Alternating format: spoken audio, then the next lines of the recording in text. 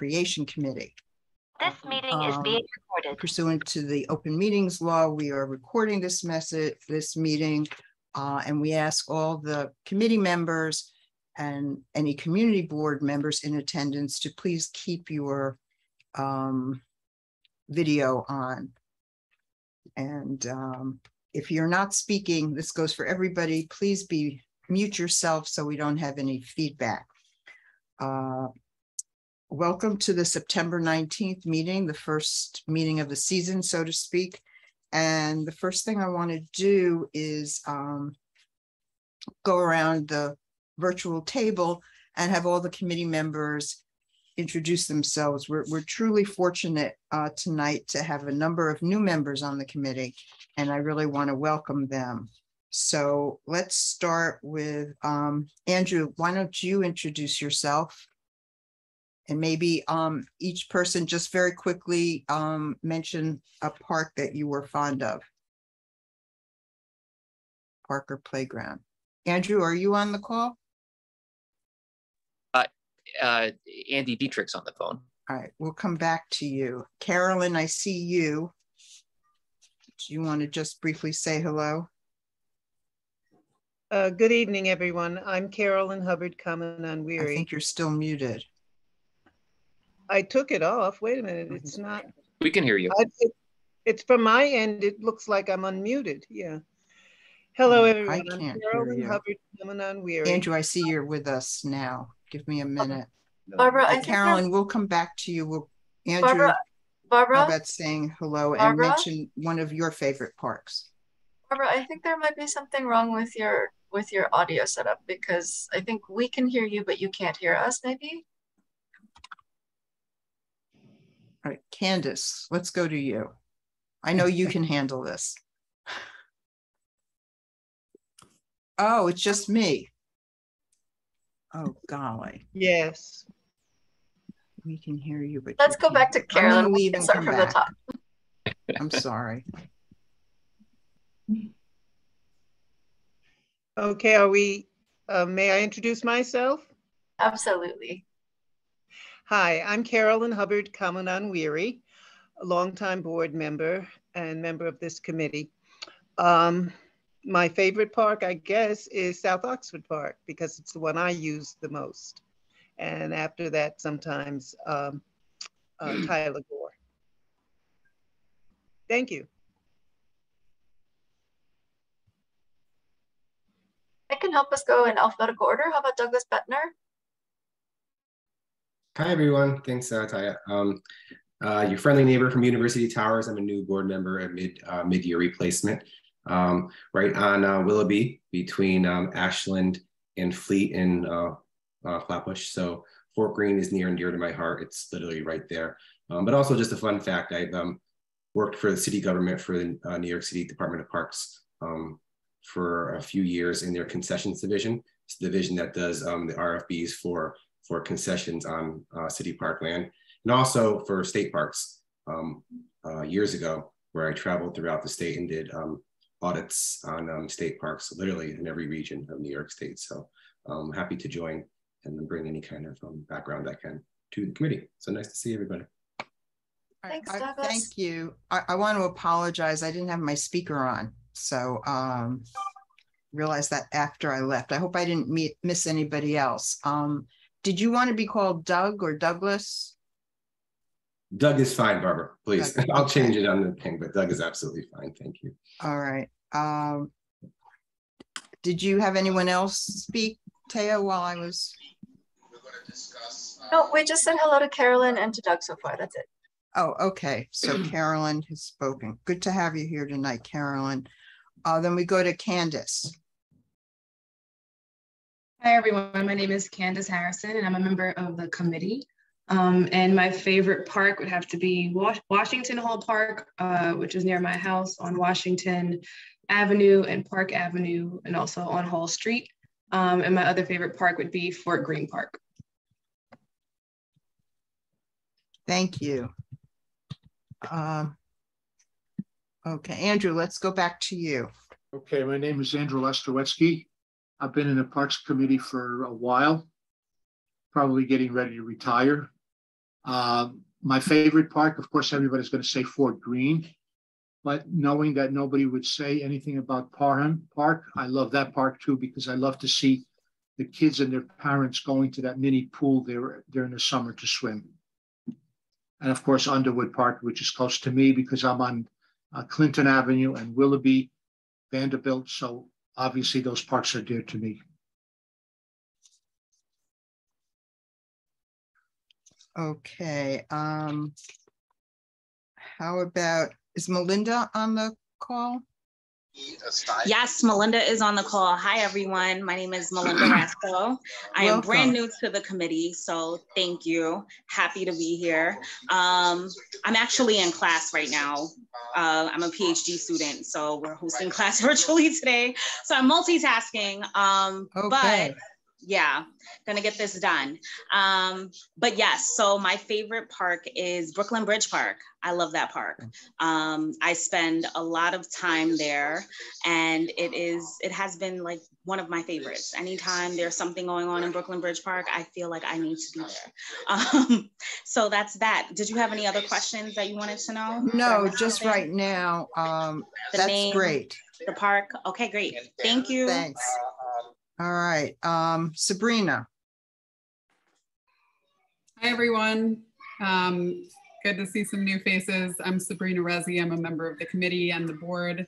I have 2 young children, so I get to experience a lot of the parks in Brooklyn Heights where we live, including Cadman, which I'll name as my most used park, although we live close to Adam Yarich Park, which is a great one as well, and many of the playgrounds. So it's good to see everybody and to be back.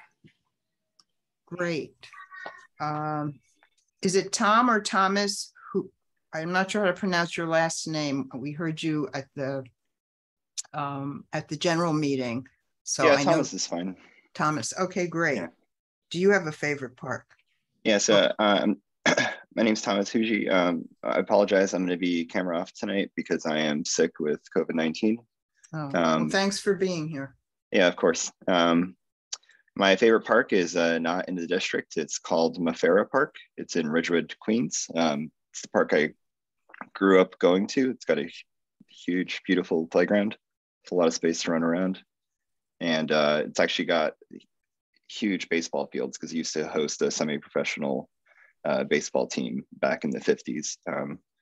So it's got a lot of history. It's a great park. Okay, that's great. Welcome to the committee. Mackenzie Fillo, I love your name. Thank you. My name is Mackenzie Fillo. I'm a new member.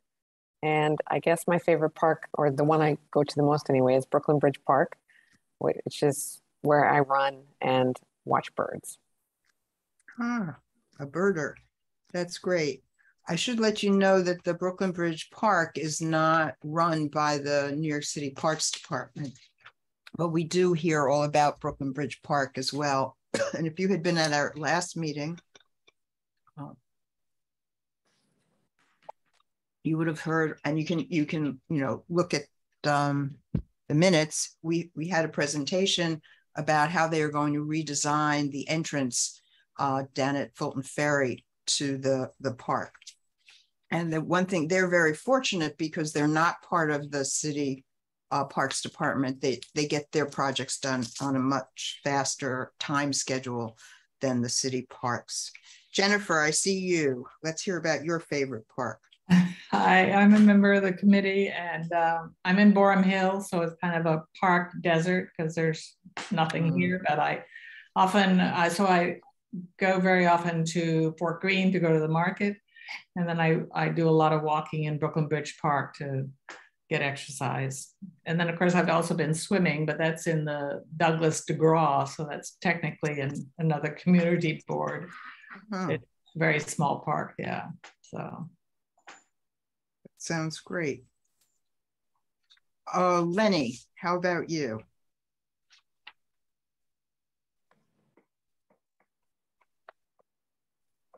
You have to unmute, Lenny.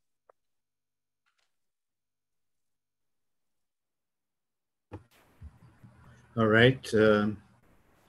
As I was saying, I'm Lenny Leventon, and I've been a member of the Parks and Recreation Committee for a few years. My favorite parks would be Fort Greene Park, which is right out my window, and Brooklyn Bridge Park, definitely, because I don't think there's much more you can say about Brooklyn Bridge Park. It's iconic. It's world famous at this point, and deservedly so. So those are my favorite parks. Richard Morrow, I bet you love every darn tree in every park that we have. But you have to unmute.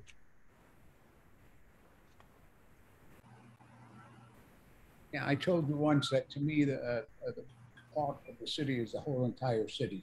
The streets, every tree on the street is a park to me. I'm new on the committee, but I've been coming to the meetings for, I guess, about a year and a half or more. As a representative for Trees New York and the Park Stewardship Program, both of which I belong to. I prune all the trees in the North Heights, Fulton Landing, Vinegar Hill, the North Heights, Dumbo. I prune all the trees that you see on the streets. I also take care of, I'm going to start that project now with the school here on Dock Street, the Dock Street School, to see if they'll take over the either the triangle, if they'll go that far, or definitely the tree plants in front of their school to beautify them. So again, I look at the entire city as a park. Everything is favored. Although I must say, when I went to South Oxford Park, that is a beautiful little park. I mean, it's really well kept, and it has a little tennis court. It's like a small scale, but it's just a enchanting little place. So thank you and welcome all, and I'm glad to be part of the team now. Yeah, it's wonderful to have a full range of people in, instead we were getting very small. So I'm so delighted. I love a number of parks. I do spend a bit of time in Brooklyn Bridge Park, and because it's outside, and the park I spend most time in right now is Carroll Park, because my grandchildren live near there. And I think it's just an amazing park, and it's always well utilized. Oh, thank you, Taya. I also have a fondness for Commodore Barry and Kyler Gore, because those are both parks that I've been involved with, and I think are going to be changed quite a bit. Andy, we want to go to you. I didn't want to forget you. Yeah, no worries. So okay. I go by Andy. I write Andrew, but given there's already an Andrew, I defer, and we'll go by Andy.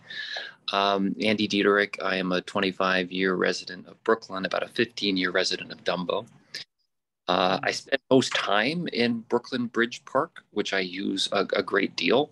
But I think my favorite was something I discovered by accident on a run a couple weeks ago, and it's the Naval Cemetery landscape. Oh. Which is a beautiful little spot in the summer, if anybody ever has a chance to poke their head in. So that's, I think, my favorite. But it was fascinating when I was elected to the board. I run from time to time as well, and I've been taking runs throughout the district and discovering all the beautiful parks that are scattered around the district. It's been it's quite remarkable, actually, when you see them on foot. Mm-hmm. All together. So very pleased to be a new member of the committee. Terrific.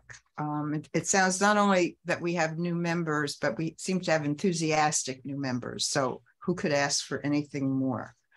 Number 3 on this agenda is to approve this agenda. Can I have a motion to approve it?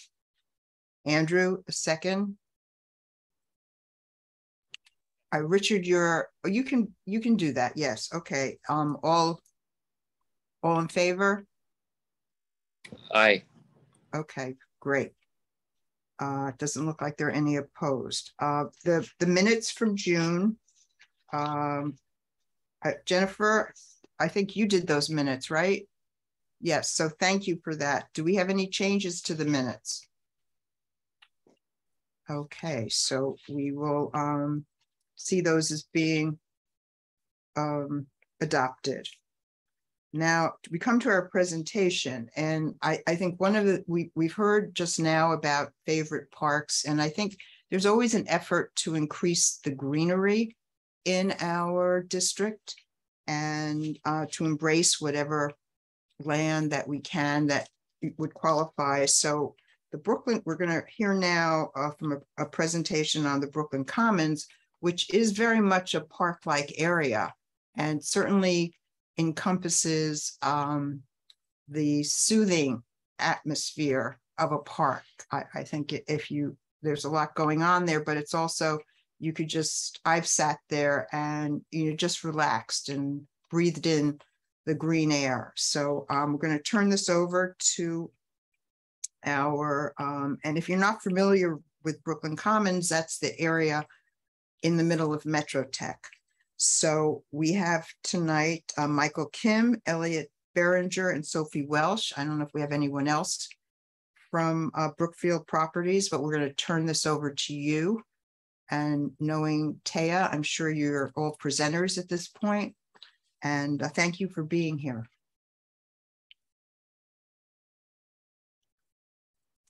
Thank you. My name is Michael Kim. I'm a design director at Brookfield. We have tonight, and thank you everyone for attending this evening. Hopefully you'll enjoy the presentation, have some questions and good back and forth with us. We're looking basically for a letter of support for this project. Just to keep in mind, we are currently in construction for, I would say, scope of work really is replacing the benches, replacing the light poles, and replacing a lot of ground cover and removing some of the shrubs that have been, I guess, blocking views for a while. But anyways, that's a separate package altogether. This is really about signage improvements at the Commons. You'll see some within this document, you'll see at the end a rendering that shows all the proposed changes, but really the focus of this presentation is signage improvements. So Michael, just so I understand, are you asking for a letter of support just for the signage changes? Exactly, yes. Okay, thank you. All right, let me move into the presentation. Obviously the Commons is it's a 3.3 to 4 acre site in the middle of Metro Tech. It's an oasis for both the students as well as the tenants and visitors alike at the Common at Metro Tech. Basically a combination of office and NYU. Let's see if this works. A little bit of context, obviously the aerial view of Brooklyn entire. The second map shows you a little bit more closely the neighborhood, the surrounding buildings. Mm-hmm. Could you go ahead and share screen, please? Oh, I thought I was sharing. Sorry.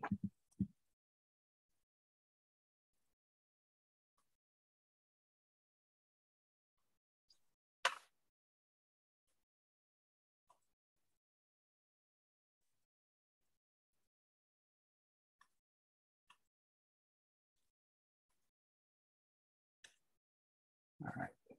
Can everyone see the screen? Thank you, yes. I can go back a little bit.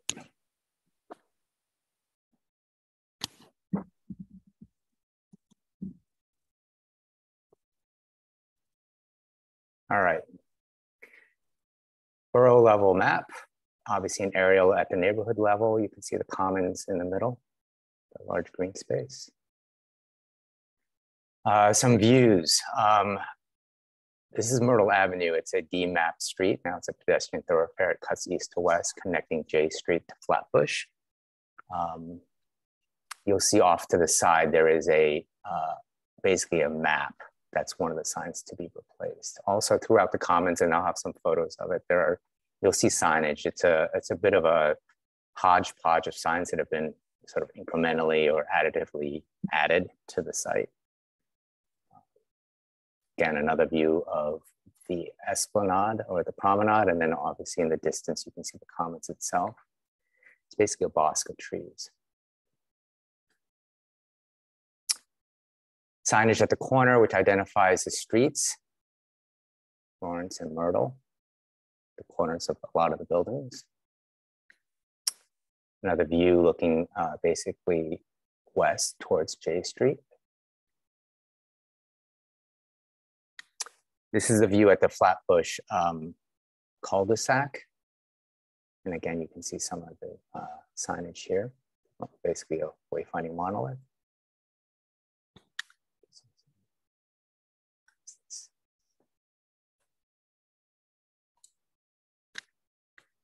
This is again a view looking east towards the Flatbush entry. An example of one of the monoliths with the map of the commons. This has been recently sort of it's basically a new graphic to map. And our new branding, we call it Brooklyn Commons instead of MetroTech Commons. Another view looking down the promenade. Examples of signage. Again, at the corners of the buildings, it's typically for wayfinding or address. They're the flags. Flags we're not doing anything with. They will remain in place and will again support general events. Working with our arts and events group, we'll change that based on a seasonal or monthly basis. And another example at the bottom in the middle is, again, one of the monoliths for wayfinding and map. And then this is one of our typical storefronts. So this is our proposal. It's a signage system. It's a combination of monoliths, wayfinding directionals, street identification on benches, and building IDs with a directory of the retail tenants that are there. As I go from left to right, it'll be a little bit clearer as we go through the deck. The signage is to be located in these areas. The A's are the major monoliths. Those are our welcome monoliths. And then you'll see the little blue dashes on Lawrence and Bridge. Those are sort of what we call monolith B. Those are also welcome monoliths, but they have a little bit less information. At the corners, you'll see the little white dashes. Those are building IDs. Again, if there's retail within those buildings, and one of the issues that we've always had is the arcades, and what's within the arcades isn't as visible. So to the extent that the signage at the corner indicates what's within the arcade, we'd like to implement that. The long red bars are what we call the bench signage. Those indicate the street names, whether it's Bridge, Lawrence, Myrtle Promenade. And then the yellow dashes at the corner of the commons itself is basically directional. So those are posts, almost like, basically posts with street names, similar to what we've seen here in the city. A little bit more detail about these welcome monoliths at Flatbush and J. Again, the front face would say welcome, and the other three sides will include community events, a directory, as well as a map of the tenants, specifically the retail tenants, although it could also be commercial tenants that are at the commons or at MetroTech. The last sign is DCP or city planning required signage to establish this as a open to the public plaza. Just so you know, the community events, there's two versions of it. There's a digital version and then there's a static version. The version on the far right says alternate side C. That's a digital display version. So obviously it'd be easier to program and change. Currently, our budget is supporting the alternate digital display, but obviously depending on how the project rolls forward, we may divert back, but highly unlikely. We'd like to stay with the digital sign. It gives us a bit more flexibility. These are the, what I call monolith B, the minor monoliths. Those go on Bridge and Lawrence. There's 3 locations, basically on the south side facing Fulton Market, and then on the north side by the NYU. It's Lawrence, I always mix up the streets. But again, it's a simple Brooklyn Commons on one side, and then the city planning DCP required signage with their new logo, the chairs. Typically, it will display the hours of operation. It would include an inventory of the trees that are on site, the quantity of fixed seating, numbers to call if there's an issue or a compliment about the park or the plaza. This is a little bit more detail about our directionals. Again, these are wooden posts set at the corners of the commons itself, and then we would indicate whether it's NYU on one end, Flatbush Avenue at this direction, Willoughby Street, so forth and so on. The materiality is both for the monoliths as well as the directional. It's an Akoya wood. It's a sustainable wood product. Basically, it's a pine that's been treated, and it ends up being quite hard and durable like a tropical wood, but it's obviously not a forested wood product. The wood is, I would say, a strawberry blonde. It tends to weather to a gray, much like Ipe. But again, it's a forested pine or sustainable pine product. I believe one of the parks currently in Williamsburg is using it for their benches. But the wood is something that we specified very early on in the project. It's the material that will cover all our benches, our picnic tables. And so we thought to extend that language to the monoliths, again, to extend the theme and an aesthetic. So here's a bench, and you'll see a little bit rendering there. So, the benches have backs, it's an Akoya wood product, and there's a metal fascia. So on the fascia, just the signage it's meant to be Myrtle Promenade, Lawrence Street, what have you. Again, it's, a little bit bold, but, again, provides you a little bit of orientation at the site. The building IDs and directories, again, these will go at the corner. The reason for black is that, we have a bunch of different materials on site, whether it's masonry, precast, or stone. And we thought black would be a way to tie it to, again, the language of the design proposal. Our lampposts are black. The bases of the benches are gray. So again, we wanted to sort of continue and extend the language and the aesthetics.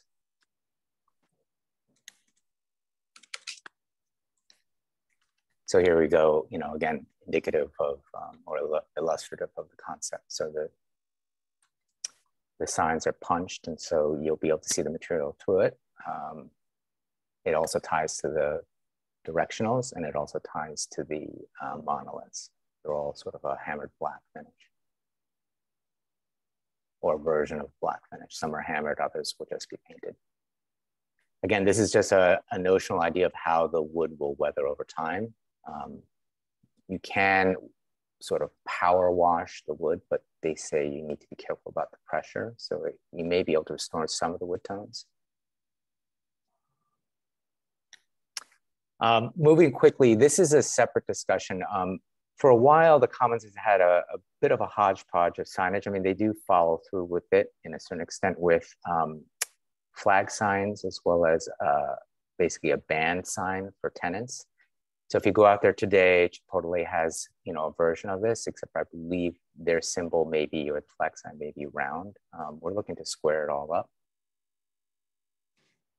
And again, create a little bit of a system so that, tenants future and possibly present will follow, these formats. So, there's a 1 by 1 foot sign that has, their brand or logo, underneath it, the shop name, hours of operation, no smoking, handicap signage here, again, try to make it a little bit more regular. So again, there's a system, but at the same time allow for, I think, the tenant retail to sort of brand at the same time. Whether it's slightly different font faces, typefaces, or logos or color. So again, this is an example of one of the blade signs. The reason for the blade signs is that, if you go to the Commons, if you look at the arcades, a lot of the retail tenants are within the arcades, and it's hard for them to have a presence sort of on the major promenade. On the side streets, Bridge and Lawrence in particular, there are tenants that have blade signs already, but those are direct onto pedestrian. Those parts of the street are pedestrian oriented and not vehicular, except for FDNY or emergency vehicles. So visibility is there, but when you look at the promenade itself, it's a little less visible. So to the extent that we can have these blade signs on the columns in the promenade is an ask. Again, this is just a standard band sign.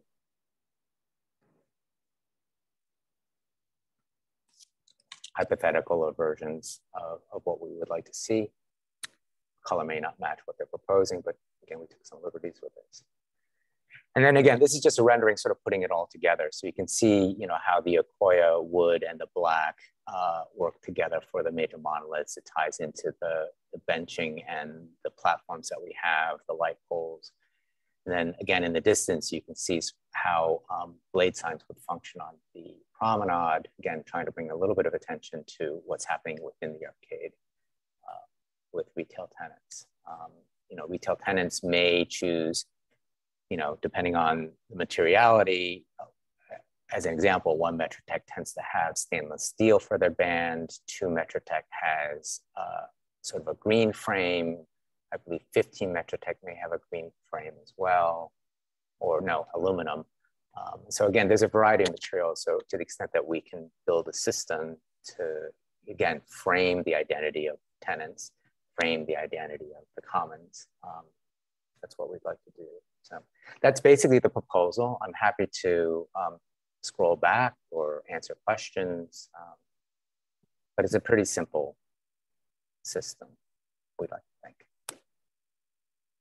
Do we have any questions from members? Doug, I see, I was gonna say members of the committee. Doug, why don't you start us?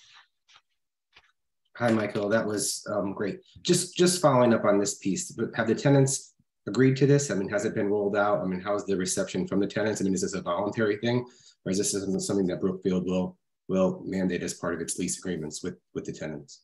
Because I understand this is separate from what you're asking the committee. Yeah, so I believe almost every tenant that we've negotiated with and our marketing brokers or retail brokers, everyone has said, like, can we get signage on outside the arcade? And to date, it's one of those things where it's not been done before. So we're not quite sure why it hasn't been done or why it hasn't been asked. So we're sort of asking the question now. You know, obviously I think we want to make it in such a way that it's a system so that, you know, if a tenant does ask and we do grant it, that they, you know, follow a particular format. You know, again, on the side streets, it's been done. There are blade signs, and all tenants will ask for some level of signage on the sign band. So again, we'd like to keep it systematic. It's probably less of an ask on the sign band because that gets changed all the time. Blank Street just installed their sign. I think China is another new tenant. Nye is another new one. They're all putting signs and potentially a flag sign, but it's not been done outside the building on the promenade. So that's kind of why I asked Barbara and Michael, because if you don't do it right, then it looks hodgepodge, right? You know, if it's not standard down the promenade, and some are there and some aren't there, it's very strange. And if they're not filled and some are filled, it's not very strange. So I'm just curious the extent that Brookfield controls and make sure that they're all there, all not there. That's all. Thanks, Barbara.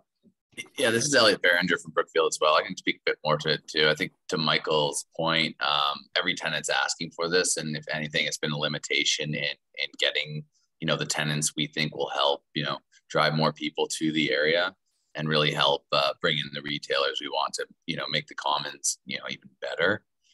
Carilla did have a sign that was approved as a one-off. That was on the outside of the arcade, but a similar thing. So I think the tenants are honestly really eager to be able to put this up and just add more visibility, because it is dark under some of those as well, depending on the time of day. So I think this will help a lot. I have a quick question, Barbara. I was just wondering if, just very quickly, who's responsible for maintenance and how is that? What's the source of funding for that? Is that tenant charges, or how does that work? For the signs, it would be it's a negotiation between us and the tenants. I think we want them to have signs up as well, but that'll be part of the lease negotiation. Generally, it'll fall with the tenant, though. Any other committee members have questions? Any board members here who are not committee members have any questions? Barbara, can I just do one follow-up? I'm sorry. Sure, not a problem. I guess I'm just not quite understanding. is it going to be a requirement of the lease agreement? Like, will every one of these places have these signs protruding out? Or will it be up to the individual tenants to decide whether they want to install one? Because again, it goes to the standardization of the look down the promenade. So I guess I'm just confused. Will Brookfield be putting these in at every tenant location, so it's kind of standard, or will they just be one-offs based on whether the tenant agrees or the current status of the lease agreement? Well, I think we won't technically be able to amend the lease agreement unless they want to, of course. But I think going forward, for sure, we're going to make it a requirement, and I think tenants are going to be asking for it anyways. As soon as they see one or two of, I mean, Chipotle has one on the side of one Metro Tech, and everyone, we get asked about it all the time. So I like that one. It actually is really cool. I see that one all the time when it comes out. It makes a big difference, right, for the retailer. So thank you. I had a few questions. I'm assuming these signs are all ADA compliant, the colors and the fonts and all. To the extent, I would say, if as a requirement, yes, we would. Okay. Generally, as a rule, for almost every signage and for every tenant, we do go through a design review of their proposal. So, if it meets the ADA requirement or ADA requirements are there, we'll address them with the tenant. All right. Well, I'm saying the signs you're presenting to us tonight with the black and the white and the cutouts and the height of the letters in the signs, I'm assuming that they will meet ADA right. requirements. Okay. And then I know what a blade sign is, but maybe you could just explain it and also what a flag sign is. So I also sometimes get confused between the two. I believe they're the same. A flag sign and a blade sign basically are perpendicular signs attached to a building facade. They stick out from the building. Yeah. Right. And one of my concerns is always when I see signs, they're generally too high. You know, and I'm wondering what the height is of these blade signs. Let's talk about them. I would have to look at my design drawings, and I don't have them offhand. I imagine they're going to be, I'm going to guess. Is there a standard height they usually are? There probably is. I think it's anywhere from 8 to 12 feet. So, okay. Yeah, I mean, 8 feet is probably better. 12 is high, right. 8 is probably more reasonable. All right. Is there any way we could ask that they be 8 feet high or as opposed to 12? Well, I'd like to hold a little bit on that or hedge a little bit on that because part of it is, I think, context. The one thing if you'll notice at the Commons, it does slope from J Street all the way to Flatbush. And so, the signs, like the light poles, will march kind of down the slope. And so I would think that 8 feet is probably the right number, but there's also a visibility and, sort of best practice. And again, I don't have my signage designers on this call, but we'll try to work it that way. I know the Chipotle sign is actually quite high. That may be probably around the 12-foot range. Yeah. It's hard. I see this with signs all the time, especially the city signs. They're very high. And I don't, it seems to me they should be lower so people could see them. Thomas, I see you have a question. Yeah, thanks, Barbara. Are there any public bicycle parking spots within the Commons, and will any of the signage provide wayfinding to those bicycle parking spots? And if not, has there been any discussion amongst the tenants about whether the lack of public bicycle parking is limiting how many customers are coming to the area? So with respect to bike parking,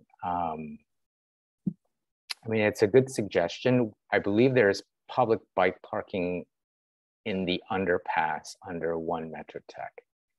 And we will be installing public bike racks at the Flatbush entry, the J Street entry, and I believe there was one over by the old NYU administrative building. It's one of those older buildings that's, I think, just north of 15 Metro Tech. Our goal is to, keep the number of bike racks that were there previously. We are also in the current mode Obviously, they're not public per se, but in a lot of our buildings, we're starting to install bike rooms. So it's a good point. We'll probably need to, within the mapping or directional wayfinding strategy, include something about where bike parking is located on site. Great, thank you. Your point about have we heard from our retail tenants there's been a lack of bike parking? We have not at this time. Thanks. Before we move forward, I just wanted to thank both Sabrina and Andy for taking the minutes tonight. So thank you. Andrew, you had a question? You have to unmute. Okay. I just wanted to reiterate, I don't want to spend too much time because I'm sure the people that are designing it are well aware of it, but I would like to understand that there's going to be a commonality of all the signage in the common areas. And I understand that, one company's signage is going to look different, but I think all of them should be synonymous as to size. A Chipotle sign will be different from some other companies, but I think size-wise, they should all be identical. So the whole thing has like a commonality of a look on it, not just lettering, but size as well.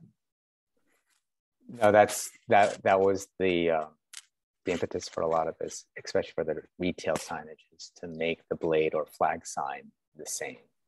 It's roughly, I think, 2 by 2 feet, 3 inches wide. It's going to be mounted at standard height. Let's just say hypothetically 8 to 9 feet.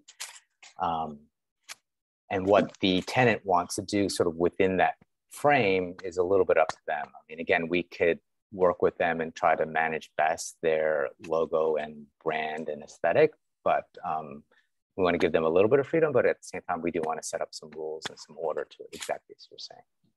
So it's not a free-for-all.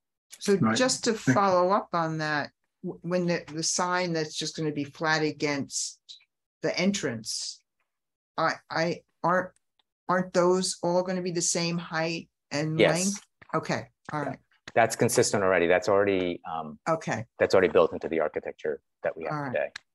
And I realized that we should have given members of the public an opportunity to talk about this before we started the presentation. So at this point, is there anyone who is a member of the public, meaning you're not a member of the committee or the community board, who would like to ask a question? This would be a good time for that. You could raise your hand or, all right.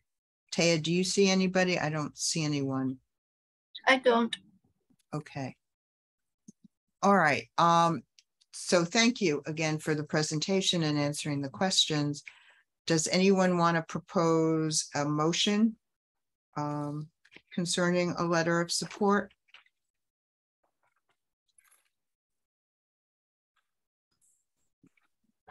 Well, I would. I could propose. You want me to propose? I propose that we accept the proposal as written. Second. All right. Well, as it really, we don't have a written proposal. Proposal as stated.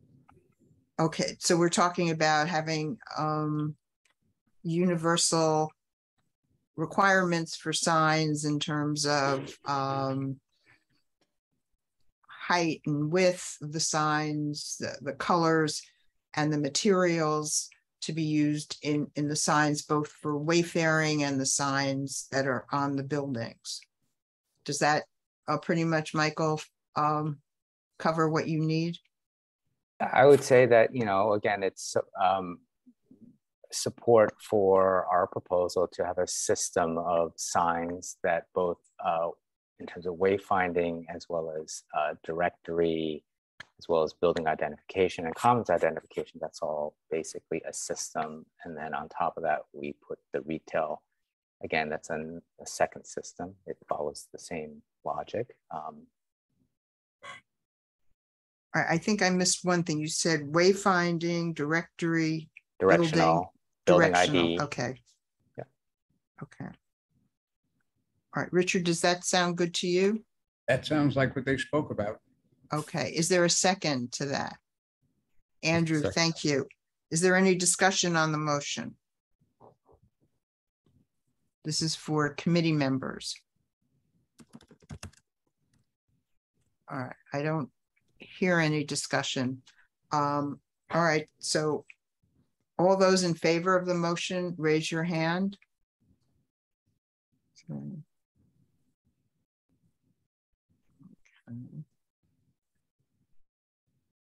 All right, it looks to me, Taya, that everyone is raising their hand. That's my count as well. Okay, thank you. All right. Thank you for the presentation. And let me ask you one last question. What's the timeline that we'd start seeing these signs? Well, we first need to get to our construction process of, replanting the plant beds and putting in the new benches and everything. The signage, we didn't want to go ahead without everyone else's input, including the community board and this group here. So I hope you're leaving the dog. Oh, yes. No. All the art is going to remain in place. If our work affects the location of an art piece, we will relocate it somewhere else in the comments. But yeah, no, the dog is staying. Okay. All right. So as Taya just indicated, this will be presented to the general board on October 19th for their approval. Okay. All right. Thank you. Thank you, everyone, for your You're time. welcome to stay, but we understand if you want to move on and start working on those signs. So thank you very much, everyone. Really appreciate it. Thank you. Thanks for coming to the committee. Bye. All right, so that leaves us with, gets us to the chair's report, and just a few quick things I wanted to mention. If you were at the general meeting last week, you heard me mention that Susan Smith McKinney Stewart Park is now open, and that's a park we followed for a long time. I haven't been over there since it opened. I was there a couple of months ago. And so it's always great to see these projects, capital projects, come to fruition. On a more troubling note, you probably know that there was a shooting in McLaughlin Park, which is a park I visited. It's on Tillery Street. I think the park has a lot of potential, has a beautiful field, and I think they could really benefit from a friends group. Unfortunately, there was a killing there, I think involved a couple of students coming right out of school from across the street.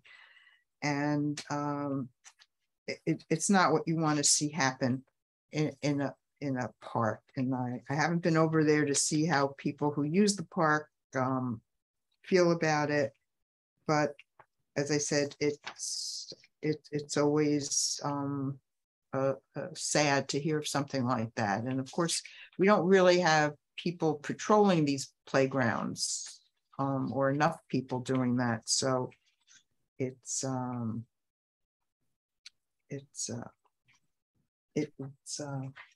unfortunate. You want to feel safe in your playground.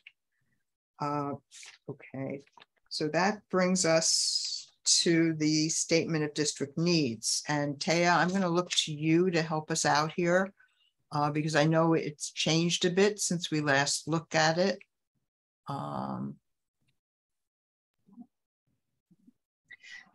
apologize. That should not have remained on your agenda tonight. Oh. Because hopefully everyone has received the district needs survey that was released on Friday. I am tentatively extremely excited because I didn't check from, I think, Friday evening until this afternoon, and it may already be the most popular survey that the board has ever issued. So please, I'm going to drop the link in the chat. Please take the survey yourself, and please share it with all of your community groups, all of your block associations, all of your tenant associations, all of your tenant advisory associations, all of your work groups. It is very easy. It is CB2 needs. It's only 8 questions, and I have heard good feedback that it is difficult, and it should be. It is difficult to prioritize for 130,000 residents because, as we know, something is urgent to everybody. So even though it's not very long, please take your time and please especially take your time with including any thoughtful comments about specific projects in each of the 7 policy areas that you would personally like to see funded in the next fiscal year. And if you have any questions, feel free to email the office. All right, so does this, how does this impact the statement of needs we've been working on? So this is going to generate more material for that big, for the board only process where you go through each of the requests and you assign it a level of urgency from 1 to 5. Because what we're hoping to do is in the end, we're going to need 40 expense requests and 20 capital requests prioritized by the board. But first we do this public input process. And the survey will be open for a full month before it's closed. It doesn't close until, we just opened it Friday and it won't close until the 11th of October. Okay. And then you will have about a week to vote on it, and you will also be ratifying that at your October 19th general meeting. Okay. 19. All right. Oh, I think, yes. Thomas, thank you. I think I was typing too fast. You use Thomas's link. I had to type on mine. Oh. All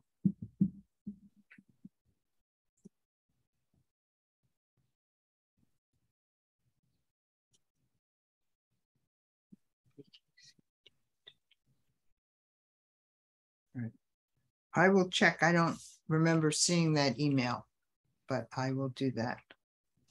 All right, I think that brings us then to community forum. I'm sure Mr. Morrow has something to share. Well, I'll tell you, I thought I would relax from that this week because I didn't know what to expect. So I'm not really prepared to, other than to say the stewardship program is, what I did want to suggest was that you mentioned about getting speakers in to talk to us. There are 2 organizations, one in the Bronx and one in Staten Island. They're actually city agencies that grow all the plants for the parks.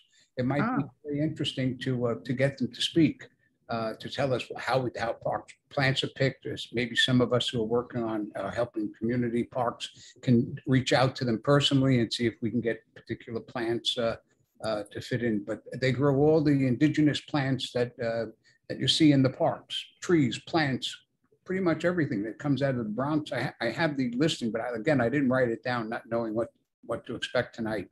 And of course, Trees New York is always looking for new pruners, not crooners, pruners, to help keep the street trees pruned well. That sounds great. Do you have contact information for was it the Bronx and Staten Island? Yeah, I do. I'll get that together. I have it in a file. I have to okay. That would be great. Send it to you, and I think it'll be great. The other thing was, I had mentioned it once before, the Parks Police Department. There's one of the captains who's in charge of our area. I've heard him speak at some of the community partner programs that I've been to in the community council. He's quite intelligent, quite good, and he can really explain how the police, park police, they don't carry guns or anything. They're the guys in green. It might be an interesting thing to talk to him and maybe tell him if we know parks that we feel are troubled or not troubled, or how they allocate the patrol people to these different areas and how they patrol the parks. How often? I thought those 3 things would be pretty interesting for us. That does. It reminds me, I wanted to bring in someone from the park rangers, because I've heard them speak recently, and I think it's really interesting what they do. Yeah. Oh, the city has New York City has a forest that we have a number of forests here that are well kept.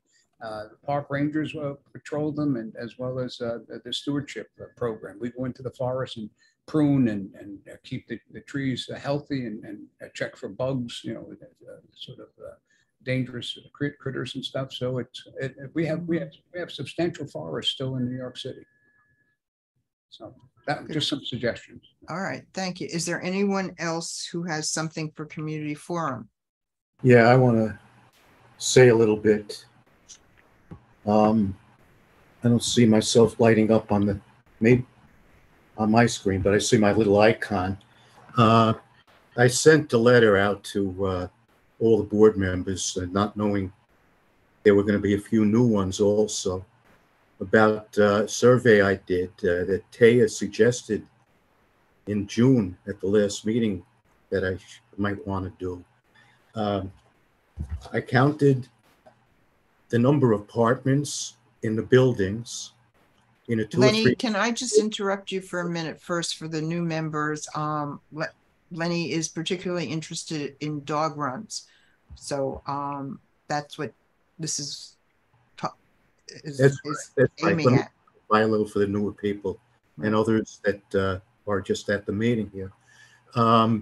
University Place is a piece of park department property that is pretty underdeveloped, and it's an ideal place for a dog park in our community district, being that it is so densely populated.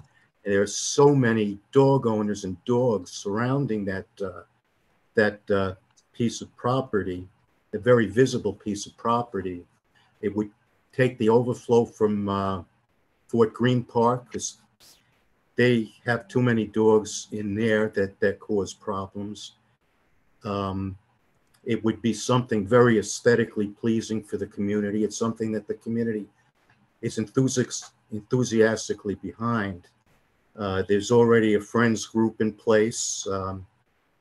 We met 3 of the 4 criteria so far for that park that the Parks Department needs. The 4th one is the approval of the Maine Community District Board. That is the last piece we need to put in, piece we need to put in place. And I think it's time that we should vote on it and send it to the board, because the support is overwhelming. There are well over 600 dogs in a 2 or 3 block radius.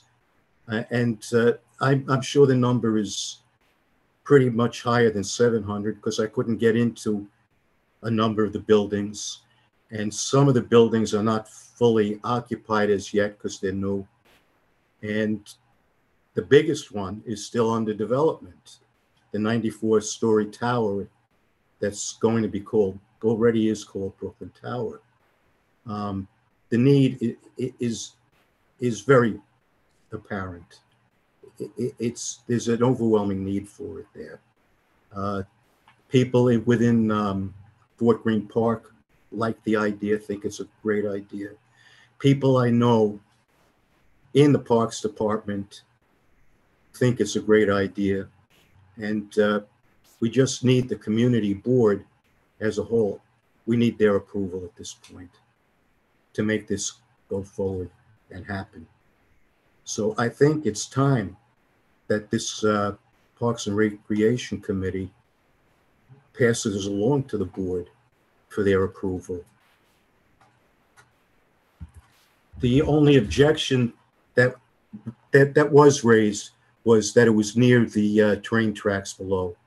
But there's already a dog park, Union Square Dog Park, that is directly over the train station, that major hub at Union Square. There's no problem. The Parks Department just completely renovated it, upgraded it, redeveloped it. So there is no obstacle other than getting this approval at this point from the main board. And it's time that I think we need to pass that to them for their approval. All right, I think what we will do is I'll let all the new members on the committee look at your email, and then maybe we'll have a fuller discussion about it at our October meeting. That's a good idea. So, okay, and then see what we do then. I don't have all the names. I mean, they're all here, and I guess if I'll forward it. I'll forward it again to everybody. You will forward it. Okay. Chair Zoller Gringer? Yes. If I could suggest, actually, your October meeting will be October 17th, which will be too late for this to be considered for the FY24 district budget requests. So I really would recommend, Mr. Leonard, that have everyone in you and everyone in your friends of group complete that survey and request it. That's exactly the kind of thing that can be requested through that district needs survey. They should complete the survey? Yes, that survey is for anyone that lives or works in the district. Well, that's a good thought. It's a great idea, but we still need the main board to approve it. That's the fourth piece. Well, if it's in the statement of needs, it will be up for approval. Correct. That's the fastest way to do it. Okay.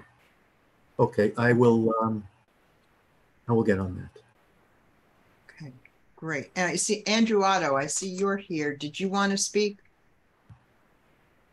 Oh, I'm kind of attending just because it's been a little while. I could give a quick little status update with some things that have happened over the summer with in regards to Bridge Park 3 and the multi-use court, but there's not too much to say, so only if you'd be interested, I suppose.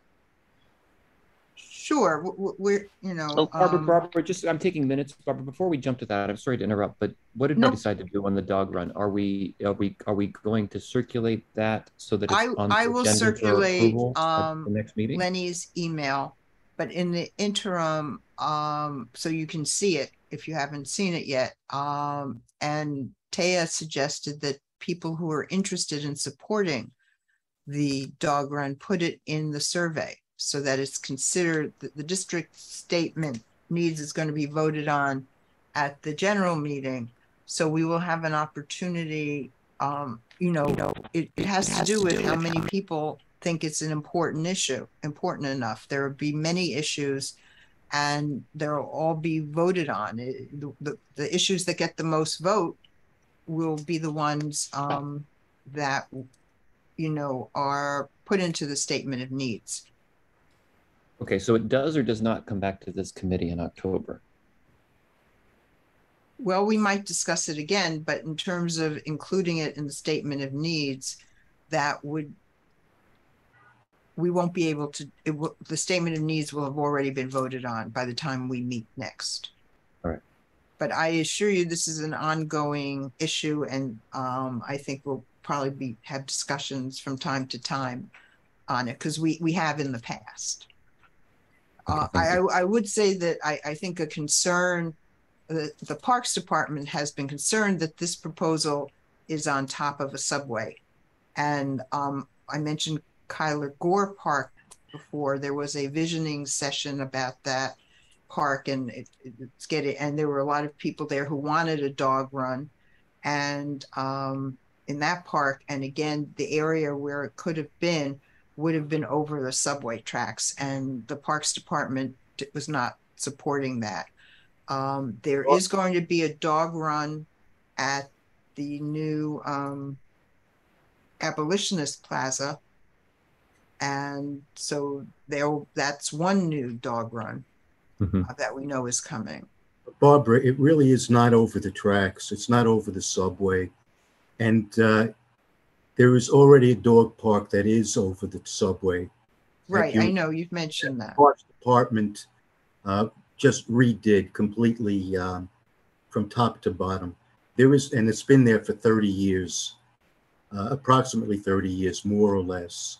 There's never been a problem with it. So that there really is no problem being next to, near, or even over over the subway tracks. Yeah, it's just the Parks Department has the say over what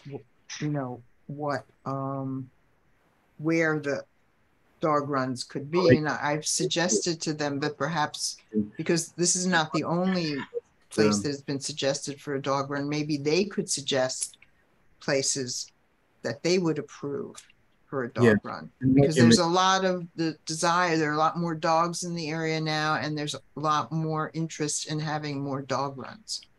That's why this spot is ideal, and it's an argument that doesn't hold water, because it just doesn't. All right. So Angie, does that answer your question? I think it answers the question, except that is this committee being asked to express a view on it at the next meeting, or are we going to leave it so that individuals can respond to the survey, but it's not? No, individuals will respond to the survey. Perfect. That answers it. Thank you, Chair. Great. It means every individual at this meeting could respond to it too. That's right. Exactly. Exactly. So Andrew, back to you. Sorry about that. Sure, no problem. So right, Taya just put the link to the presentation for the new members that we gave to the board in the spring. And we're still kind of working on trying to get the Farragut houses, which are really close to Bridge Park 3, involved. I had a contact finally with the president of the Tenants Association there, but she unfortunately passed away shortly after I got her contact, which was unfortunate. A month-ish later or something, so pretty recently actually, I was contacted by her replacement, and so I'm kind of in dialogue with her, a very slow dialogue about how to move forward, but they seem interested. They're Could definitely you just, interested for the new people on the committee, just very briefly tell us who you represent and what you're trying to accomplish?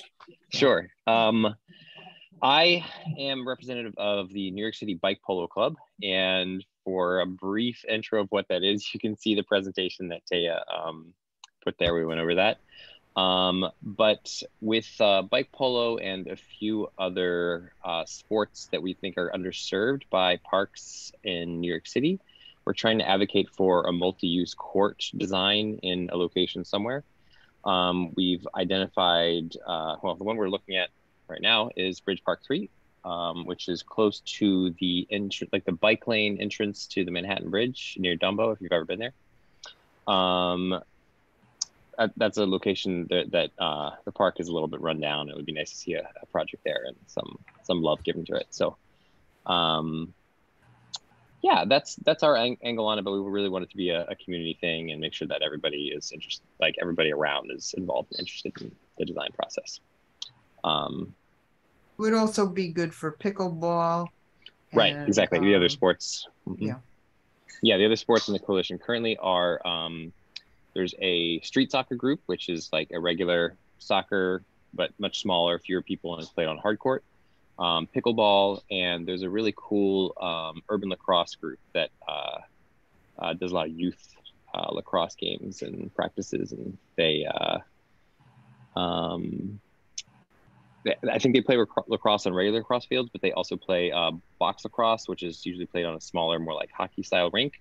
And they do a lot of like practicing on handball courts. A lot of these sports have this problem where there's all these handball courts in the city and we try and play on them, but the Parks Department kicks us out. So we're trying to engage with the city and figure out a solution.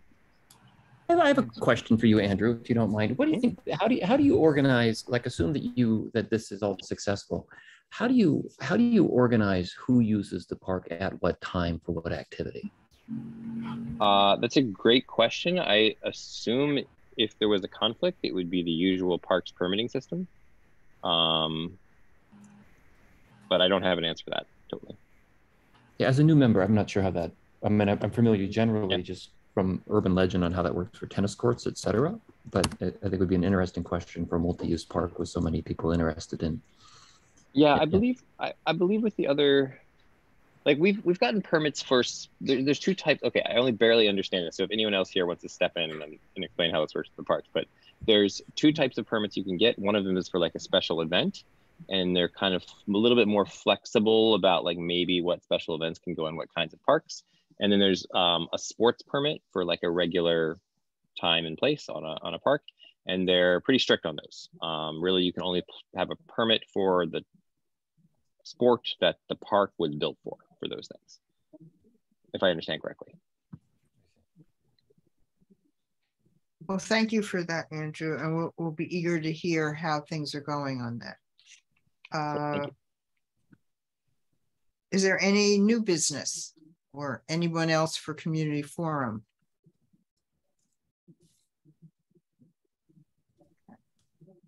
All right, I think that brings us to number 9 on our agenda. If no one else has something to bring up for this evening, I will entertain a motion to adjourn. Andrew, did you want to bring something up or? No, you motion to adjourning? adjourn. Okay, Adjourn. do I have a second? Seconded. Thanks, Richard. Candace, all right. I'm assuming everyone's in agreement. I see hands up. All right, thank you. And, you know, get out and enjoy your playground or park. To be continued. Okay, have a good night. Stay safe. Bye, everyone. Bye.